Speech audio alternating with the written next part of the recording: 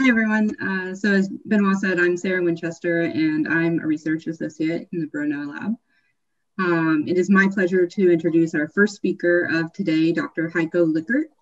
Dr. Lickert will be giving a talk today on insulin-producing beta cell regeneration for diabetes remission. And Dr. Lickert is the current director for the Institute of Diabetes and Regeneration Research at the Helmholtz Diabetes Center. To name a few of his many accomplishments, he received his PhD in molecular embryology from Albert Ludwigs University and Max Planck Institute for Immunobiology in 2001. Dr. Lickert was a principal investigator at Helmholtz Zentrum München in Germany from 2005 to 2011, where he worked on endoderm development and regeneration. He has been the director of the Institute for Diabetes and Regeneration at the Technical University Munich since 2011. Please welcome him for our first talk today. Thanks, Sarah, for this introduction. I hope you hear me well. Yes? Yes, we do. Yes, thanks. So thanks for the kind introduction, and thanks also for inviting me, Benoit. I really first should say congratulations on these 20 years of research. I think you have done a great job, and I know you now for that time. It is no wonder that you have performed so well. It was not only the people, but it's also your interaction with the people and your curiosity and your heart for the science. I think that explains everything. So I will talk about beta cell regeneration and diabetes remission today. But before I do this, I want to go back to Toronto for a second. And I have to say that was the best time in my life. That was my postdoc time in Toronto. And my heart is still beating for Toronto, not only because we were working on heart development, but I think it was the best collaboration ever. I mean, this here is the view from our residence. This is where June and I were living. Perfect view to the Sea Hall in Toronto, but also very close to the Sick Kids Hospital in Mount Sinai, where I was working in Janet Rosen's lab. And so we were cooperating here on this paper, June and me. And I remember still that I always went through Sick Kids, had grabbed a coffee with Benoit and with June, and we had these great discussions. Then we were going to the bench, and we had to dissect embryos in the night. It didn't matter, because after the bar at 12, we were going in and then getting these free somite stage embryos to study them. And it was worth doing it. It made all our careers. I think we're all professors now and directors everywhere, but what we have in common is that our heart beats for science. And it is not only the science, but it's also friendship, which was built at that time. And I really had great fun with Benoit and Tanya, but also with doing research. So I'm also going back to Toronto now, not 20 years, it's more like 100 years. And you probably know that Toronto is famous for the discovery of insulin, which was truly a breakthrough in medicine. It resulted in a Nobel Prize just 3 years after discovery, and we're celebrating Insulins Discovery this year. So it's 100 years. Frederick Banting was already mentioning in his Nobel Prize lecture that insulin is a treatment. Actually, it was curing, it was saving people's life. The people were dying from type 1 diabetes at the time. So people don't have to die anymore from diabetes, but the numbers are going up and it's not a cure. So we have 460 million people with diabetes nowadays, and it's a devastating disease because it's slowly killing. Basically, if you don't treat it well, and there is no current treatment which can actually cure, so you get secondary complications, micro and macrovascular complications, and you can see this here. It's not only a burden for the people, but it's also a socioeconomic burden. And every 7th second, a person dies from diabetes. It's really bad. And we really have to find more disruptive therapies for that disease. Now, diabetes develops when the beta cell in the pancreas fails. So the insulin-producing beta cell is really key to both of the forms we know.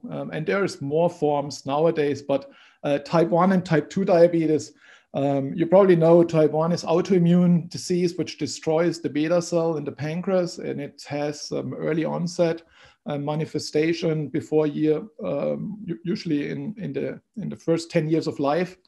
And then the kids have 12 to 18 years less life expectancy. So that is really bad. So this is 5 to 10% of the cases, but the big chunk is the 90% type 2 diabetics.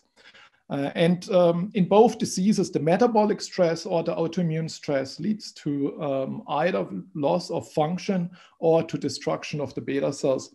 And if we could protect the beta cells, we would have actually a much better treatment, because currently everything is symptomatic. So they're treating the high blood glucose levels, but not the root cause of the disease. There are two treatments which actually can cure the disease, which is islet transplantation, but there we haven't got enough donor materials. That is why we're working on stem cell replacement of beta cells, and you have heard of this, I guess. And bariatric surgery for morbidly obese people. And this is an example, even if the people are 10 years on insulin already, on insulin injections, after bariatric surgery, and even after a couple of weeks, beta cell function comes back. And that tells you, this is the human experiment, which tells you that we can actually regenerate beta cell function and mass. And that is what exactly we're working on. Now, to understand regeneration, you have to understand where the beta cells come from. And a few years, 5 years back, we identified that beta cells are not all the same. And that was the first entry point into understanding how you could regenerate beta cells. And so what we identified is that there is proliferative beta cells and there are more mature beta cells in the pancreas. And the pancreas does not really generate new beta cells from stem cells like the gut or the blood or the skin. It is the beta cells which you're born with. And at least in the rodent models, there is no stem cell source. So you have to understand the heterogeneity of beta cells to have basically an entry point for islet regeneration. And so, our current view is that, so this is an islet of Langerhans. This is 2% of the pancreas. It's important for blood glucose regulation and forming the hormones. The most important are being glucagon during starvation and insulin during food intake. And the cells are wrapped around the blood vessels, and 90% of the cells are really just measuring glucose and insulin and secreting insulin into the bloodstream. And this higher order of polarity really gives them this function. So architecture and function is closely linked. You can read this in this paper in a review. But there's also a minority of cells which basically can compensate when there is need, for instance, in obesity or pregnancy. And so it is really key to understand this heterogeneity in a normal pancreas during normal homeostasis, but also during disease progression to understand protection and regeneration. And so just last year, we have shown that when you combine pharmacology, single-cell RNA sequencing, and disease models in mice, you can actually understand this heterogeneity. So by single-cell RNA sequencing from a healthy to a dedifferentiated diabetic state. So we killed 80% of the beta cells with a toxin. And then 100 days into the experiment, we did single-cell RNA sequencing. And we have actually understood how the beta cells lose their identity. And the good thing is they're still hanging around, but they're not in function. They're not functional anymore. But we identified a lot of new markers and entry points how we can actually regenerate these dedifferentiated cells. And so beta cells are always heterogeneous, also in homeostasis, but also during disease progression. And this is important to understand how a diseased beta cell looks like if you want to regenerate that one. And so we identified path and mechanisms with single-cell RNA sequencing. And then we actually went in and treated these animals for 100 days, daily injections with glucagon-like peptide 1, which binds to a 7-transmembrane receptor, where we shuttled in estrogen for targeted delivery of estrogen. And we could show that this protects beta cell mass. But it is also insulin which directly acts on beta cells to redifferentiate these cells into a functional state. And so we can cure basically diabetes in mice, and the results were astonishing. But now we obviously have to translate this to human. Now, to identify novel players in the endocrine and beta cell development and to drive stem cells into beta cell lineage, we study development, and we have generated a lot of knock-in models. And what you can see here is beta cells when they're just born during pancreas development. And using these tools and together with profiling single cell or bulk RNA-seq, we identified the paths and mechanisms and novel components. And so just recently, we really stumbled upon a real cool new factor which we identified in these screens.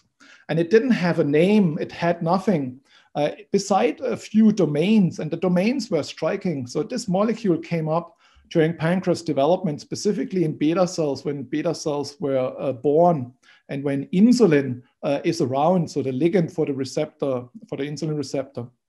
And so this molecule has similarities to the insulin receptor in terms of the cysteine-rich domain, but also similarities to the IGF-2 receptor, which by domain similarities linked it to the insulin-IGF signaling pathway. And because of a lot of data, which I cannot show you, but which you can read up in a recent paper, due to the structure and the function of this molecule, which didn't have a name, we called it insulin inhibitory receptor. And indeed, we found 50 years after discovery of the insulin receptor and 100 years after insulin, a novel component of this pathway. And its function is really to intercept with pathway activation. So it's a negative regulator of insulin signaling. And this is just a movie to summarize how the molecule acts. So after insulin binds to the insulin receptor and that one activates the pathway, Inceptor binds to the insulin receptor activated complex via an AP2 motif.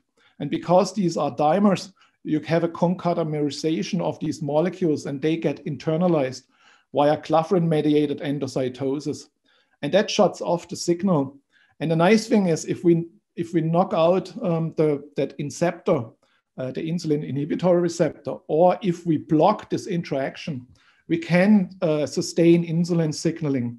And that is what pharma industry was searching for decades, for insulin sensitizers. So that was really a major discovery. And it was basically by just doing thorough work, developmental biology screens, and identifying some new components of the ignorome, I would say, the 98% we haven't studied yet. So just to summarize, so Inceptor counteracts insulin signaling in beta cells. And the nice thing here is that it's relatively specific, tissue specific to a few cell types. And in the pancreas, it is essential to shield the pancreas when the beta cells are formed from insulin autoactivation. It does this by clathrin-mediated endocytosis and desensitization of the activated insulin receptor complex. And it is an entry point for us to basically sensitize insulin signaling in beta cells. And so beta cells are really dependent on the signaling pathway for all their functions, for beta cell health, for survival, protection, and also for this compensatory proliferation. And that obviously tells you that this is a very interesting target for beta cell regeneration. So last but not least, the clinical relevance. So intensive insulin therapy you can do, but it has severe side effects. One of that is severe hypoglycemia and coma. So you can die of insulin. It's a life-saving drug, but it's also a dangerous drug. And it is another anabolic hormone which leads to weight gain, which is not desired in type 2 diabetic patients. So what we have found is a target where we can insulin sensitize in beta cells. And that many years ago has already been shown that insulin IGF is so important for this beta cell health and regeneration. And we think that this is an entry point for regeneration. So we hope that in the next 100 years, we will find treatments which are not only treating the symptoms, hyperglycemia, but which also can basically cure the disease. And that's why we have to understand more about beta cell development, regeneration, to have new disruptive therapies for diabetic patients. So with this, I would like to end. Thank the people in the lab. So this is the Inceptor team. And we have great funding from the Ministry of Health, but also from the German Diabetes Center, from the Helmholtz Diabetes Center. I have great collaborations, and I'm happy to take a couple of questions if there's still time. So thanks for your attention. Yeah, thank you, Dr. Lickert. If anyone has questions, please feel free to drop them in the chat or the Q&A. Dr. Lickert, I think that insulin inhibitory receptor looks particularly interesting. That seems pretty cool. How exciting.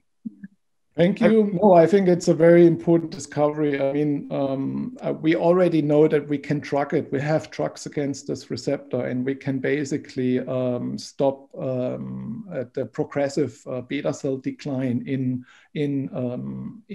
really severe diabetes models, mouse models. I mean, now we have to translate this to human, but the drugs we have already. Wow, that's great. That's what I was going to ask you, Heiko, is whether you have, the drugs but whether the drugs in hand are potentially clinically useful, because obviously you need, as you point out, you need an Inceptor to maintain islet homeostasis, right, to avoid the insulin, feedback signaling. So how can you achieve a balance between that? Yeah, so Benoit, it is when Inceptor is actually part of the vicious cycle of insulin resistance, because when a normal beta cell is under stress, metabolic stress or autoimmune stress, it starts to de-differentiate, and it loses the identity. And what happens is that Inceptor actually at the same time also gets upregulated. So because it's inhibitory for the insulin signaling pathway, it's part of this vicious cycle of increased insulin resistance. And when we block Inceptor, we can actually resensitize in a diseased model. We can resensitize insulin signaling. We can preserve the beta cell mass with this. And now we just have to GMP produce basically these antibodies which we have generated for clinical testing. I see that we have another question here in the chat. Eric Small asks, is the Inceptor regulated in disease, and is it expressed on muscle cells? Yeah, so Inceptor is not expressed in muscle, fat, and liver. In the beginning, we were actually a bit disappointed because, the pharma industry is looking for insulin sensitizing agents in the metabolic active tissues. But it's a good thing that it's only expressed in the endocrine compartment, and it is regulated in disease. I think you were typing while I was saying something, but so in type 1 and type 2 diabetes, and we know this in mouse, and we also know it in human, it gets upregulated, and it's part of this vicious cycle, and you really have to block its function, and that resensitizes and revitalizes, so to say, these cells. Thanks. Nice question. All right. Vasu asked, is Inceptor expression dynamically regulated in alpha cells also? It is expressed in alpha cells, and we knock it out. We have knocked it out in both alpha, beta cells. And so far, we don't see any phenotype. We only see that it functions in beta cells. But there could be a cross-regulation, which we still have to understand. Yes, very important. All right. Does anyone else have any other questions? All right. I think that's it. Thank you so much. Thanks very much. All right. Thank you, Heiko. That was wonderful.